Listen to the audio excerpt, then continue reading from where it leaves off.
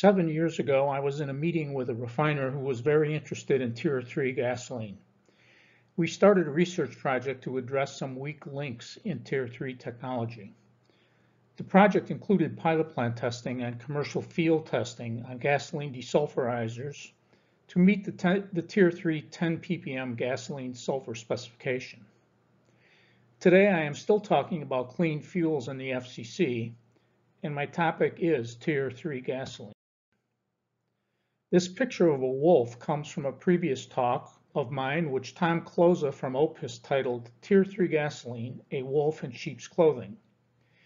It was a great title, and it's still applicable today, so I'm sticking with the wolf. I will refer to three categories of FCC refineries: green with a complete FCC train, yellow with no gasoline desulfurizer, and red with no FCC feed hydrotreater. Green refineries have a huge advantage for making Tier 3 gasoline. Red refineries especially have a huge disadvantage. They lack the FCC feed hydrotreater, which is a high horsepower unit that removes a lot of sulfur and greatly improves the upgrade value and flexibility of the FCC train.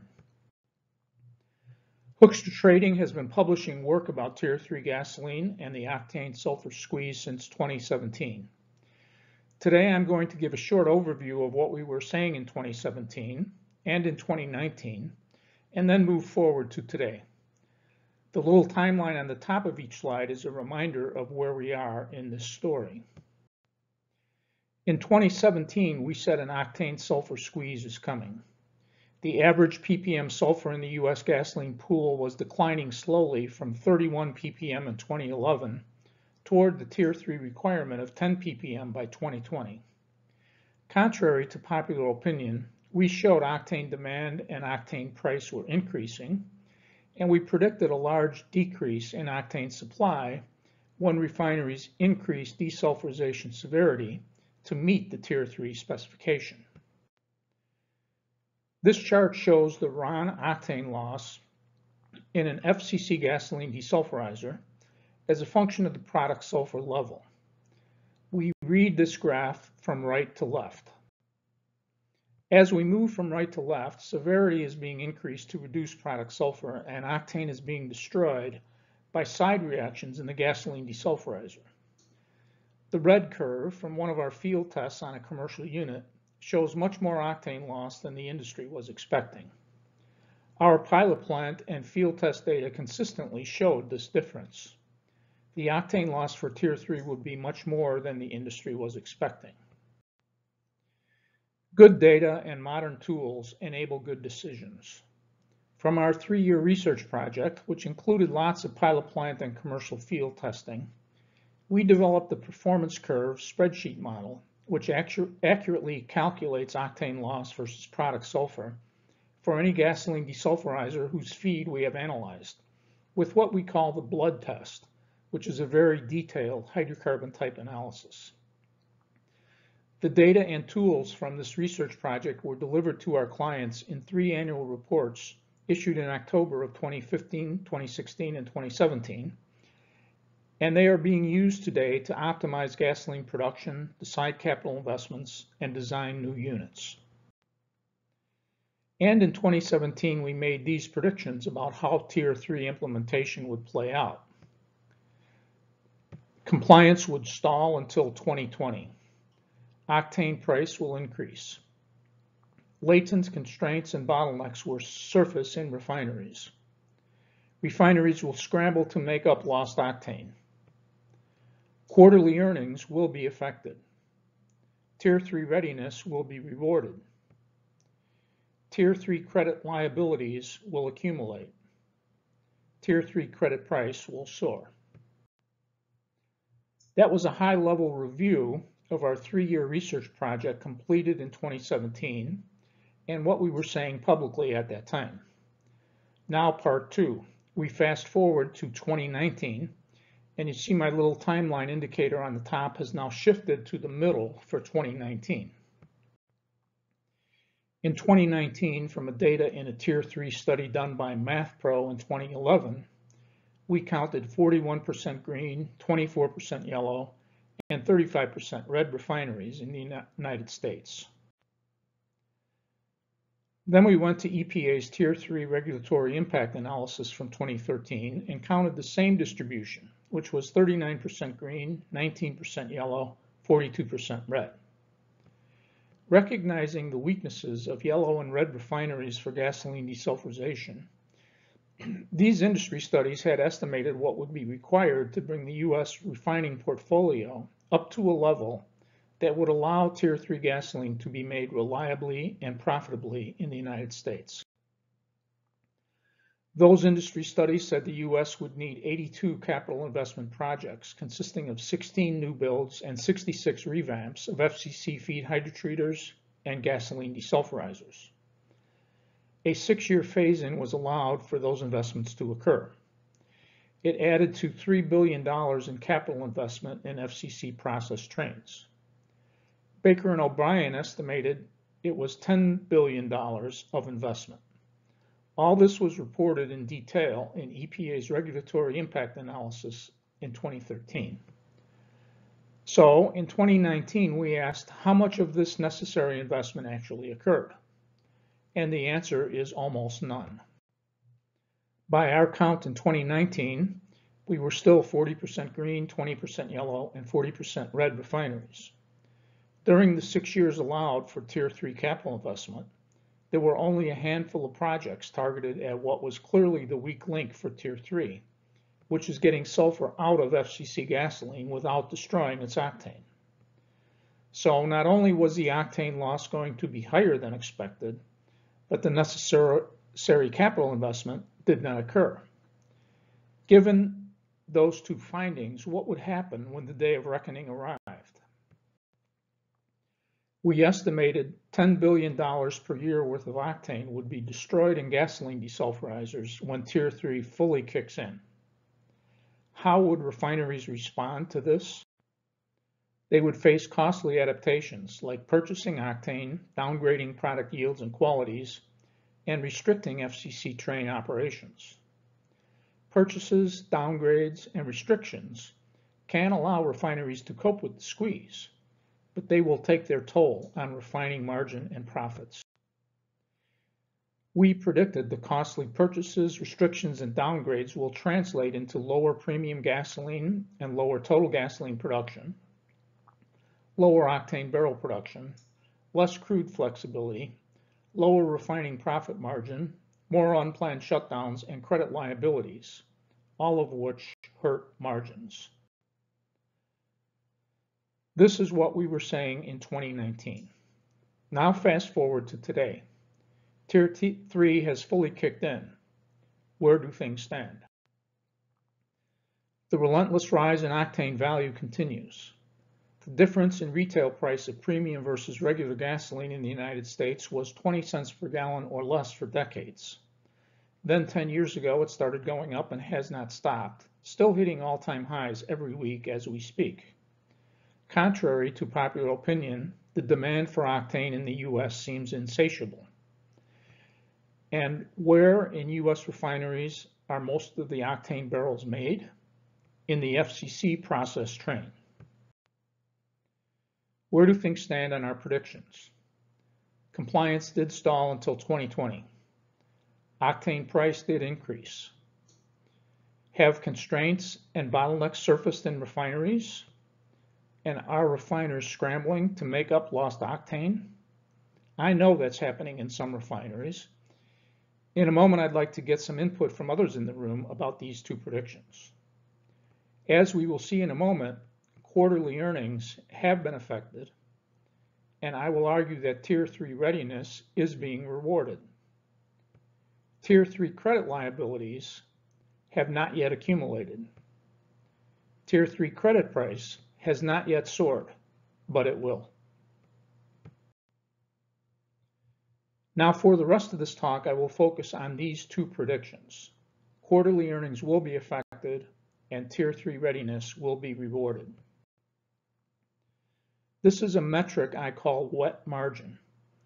It is the value of refined products going out the refinery in a quarter, minus the cost of feedstock going in.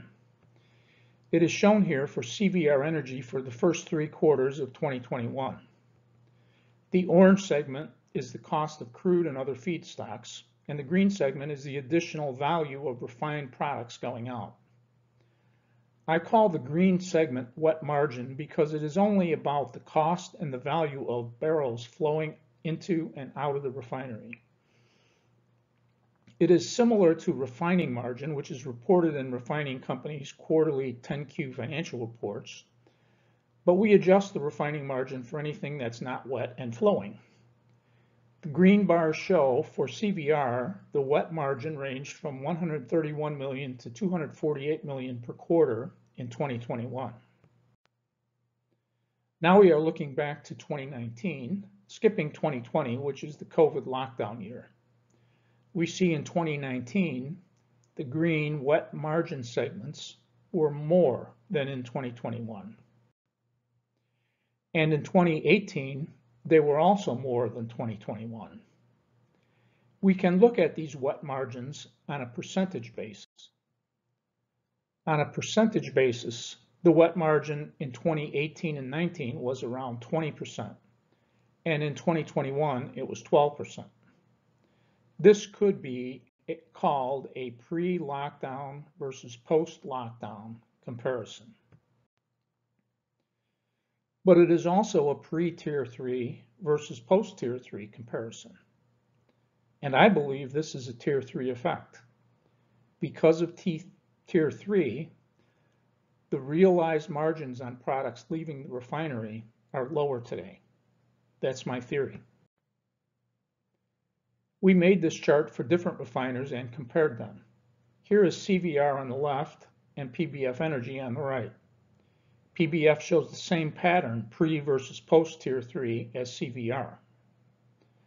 PBF sweat margins are lower than CVR's, which is interesting, but my point today is that both companies show lower margin after Tier 3 kicked in. This is some direct evidence that quarterly earnings have been affected by Tier 3. Is there any evidence Tier 3 readiness is being rewarded? This shows a steadily growing gap between the price of Marathon Petroleum Company stock in green and Phillips 66 stock in red since the first trading day of 2021. Now, some of you are thinking, come on, Hoekstra, are you going to claim your Tier 3 theory explains this? Yes, I am going to make that claim. So stick with me here for a few minutes while I make that argument. If we zoom out on this chart, now setting time 0 to July 2, 2019, so this now spans nearly 3 years, we see how these two stocks moved much in tandem until the divergence starts in 2021. In fact, if you look at the 10-year chart, this current divergence stands out as extraordinary, even on a 10-year history. What is the cause? I say it is a shift in who is capturing bigger margins on gasoline. This chart is from Phillips' quarterly earnings report. It shows refining profit margin in dollars per barrel. The bar on the left is the market crack spread of $17.76. That is Phillips' benchmark for the refinery product margin in their market area. The rightmost bar shows that Phillips only captured $3.92 of that $17.76. The red and green bars between the market margin and realized margin show the factors contributing to that difference. The big sore point is the red bar labeled Other. It continues to draw the attention of financial analysts in quarterly earnings conference calls. It is twice as big as the realized margin. What is that? According to Phillips, the other category is mostly RIN costs and clean product differentials. I will not discuss RIN costs today unless you want to do that later. What is meant by clean product differentials? Kevin Mitchell, Phillips' chief financial officer, says product differentials, which is the difference between the market indicator and actual product realizations, that one can move around and go both directions on us. During the quarter, those differentials we were not getting, seeing the value for some of those premium products. This fits precisely the Tier 3 theory. So you see, not only I believe my theory, so does Kevin Mitchell. Post Tier 3, the naphtha being produced by the refineries is much less valuable.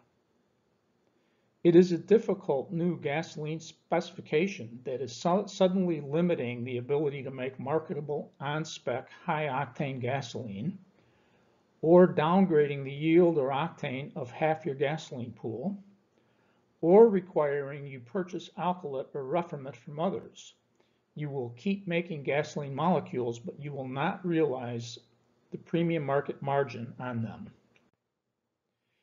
And if you have green refineries with big cat feed hydrotreaters and gasoline desulfurizers, you can still make your own Tier 3 gasoline at low incremental cost out of cheap FCC feeds.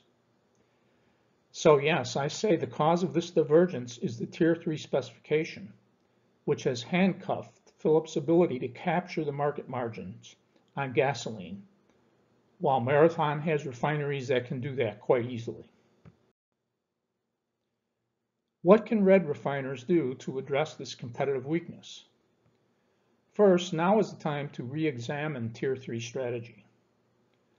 Our clients have used the results of our research to immediately improve their margins by unit optimization and by choosing better catalysts without investing capital.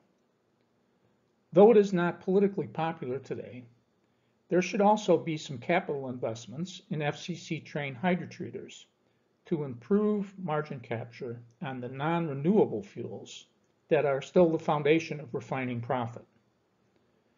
While not wanting to be too critical of Phillips 66, I must note their capital investment budget this year is $2 billion, none of which is aimed at improving margin on non-renewable fuels beyond required maintenance and turnarounds.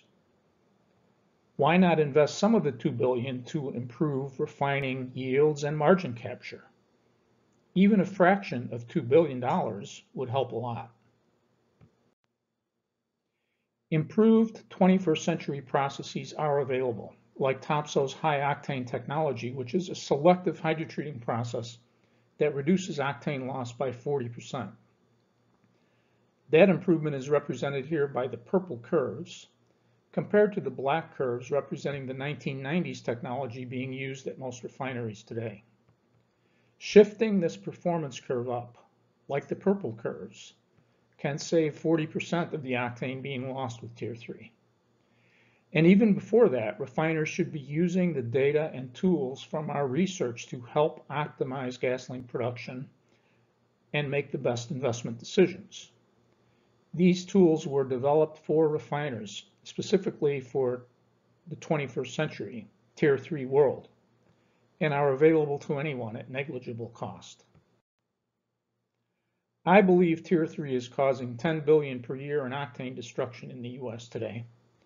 This is shifting refining margin dollars to refiners best equipped for Tier 3, and this is evident in refining margins and stock prices.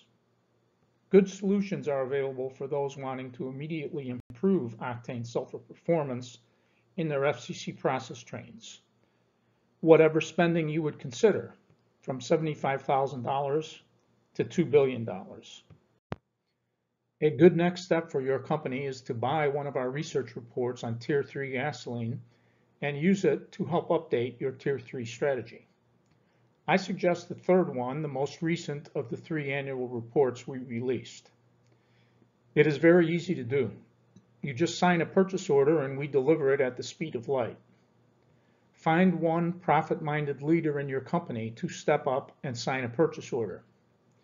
It is very good work on an important topic that has been on the industry's back burner too long. The report costs $75,000, which is a small fraction of the cost of the research and only about 1 minute's worth of your company's annual revenue. I'll be here today and tomorrow. Please see me and I'll send you a link to the offer letter. Thanks a lot for your attention.